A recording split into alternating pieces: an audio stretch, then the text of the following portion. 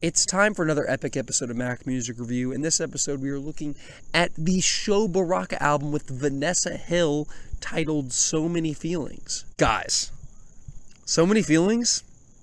It's a sexy album. You best believe that this album is about marriage. And that Sho and Vanessa Hill, and I think this is a concept album. I don't know if they're actually married in real life, but they play these characters called Cliff and Claire.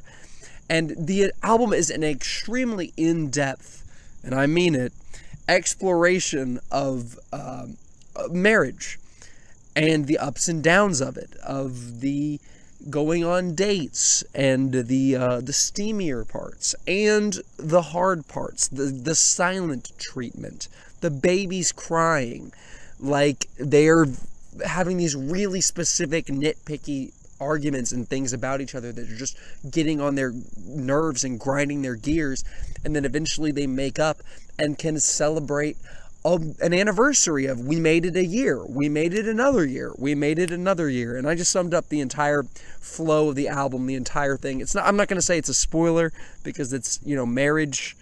I'm not spoiling marriage. That is how marriage goes, generally speaking. They're trying to capture it and they're trying to be authentic, and I think they do a good job of that.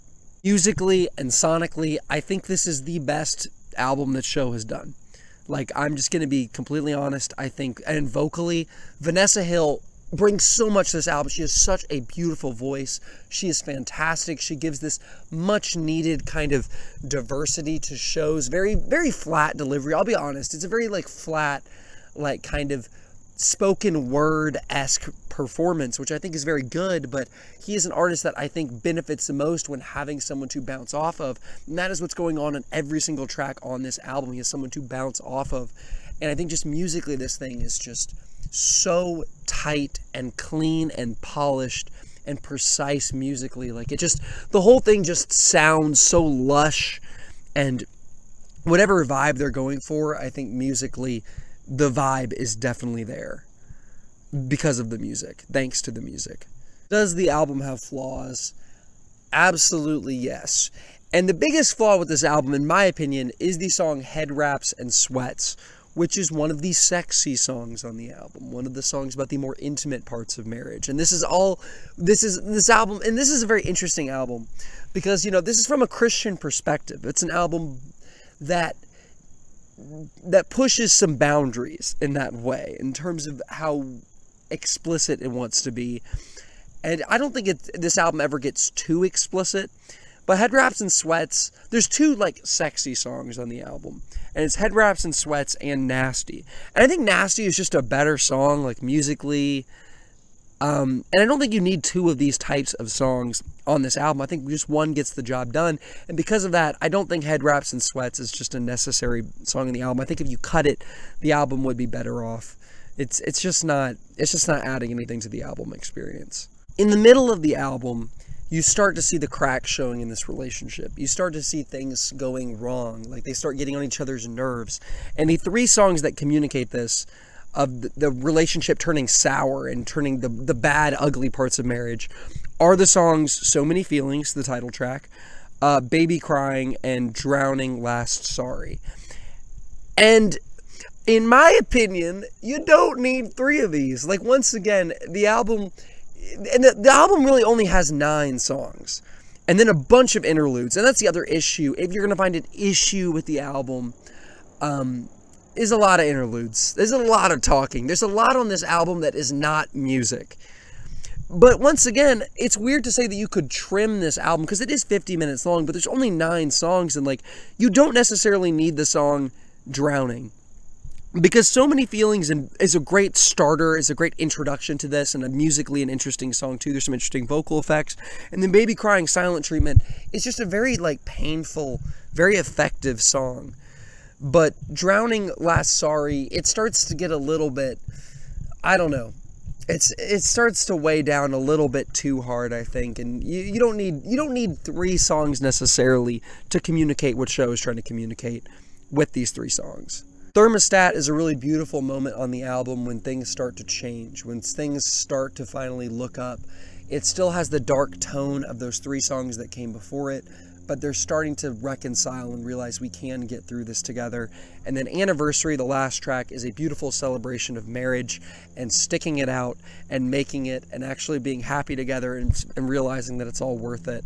And yeah, it's a really cool, it's a really cool way to end the album. Not my favorite song in the album.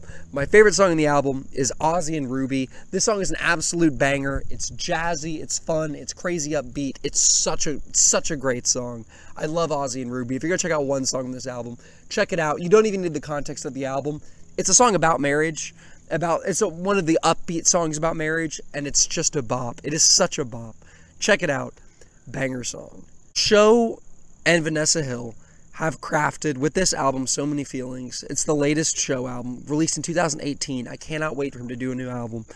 Have just created an extremely dense and extremely laser-focused concept album that explores the ins and outs of marriage, both the really positive, good things about it, the very intimate parts of it, the really rough parts of it, including these really specific insults and like really tough parts of it, and then how you can get through it, and seeing this couple like traverse the difficulties and stick it out to the end. And it's a really cool album. I do have my problems with it. Like, once again, I don't think he had to devote as many songs as he did to these specific things. Like, I feel like he could have cut it. And there are a lot of interludes on this thing. You do, it's a hard album to recommend, because like, if I am going to recommend this, you are going to be listening to a lot of just people talking, a lot of interludes. But the music that is here is immaculately produced. I'm giving the album 4 stars out of 5. It has some flaws. It's still really great. That's what I got for you guys today. It's so specific, guys. Barely anyone has heard this album. Like, this is like it's easily the least accessible album that Sho Baraka has made. Maybe one of the least accessible albums I've even ever talked about on this channel. It probably is. It's just not accessible. It's not something that appeals to, like, I'm not married. Like, dude's kind of old, like, honestly.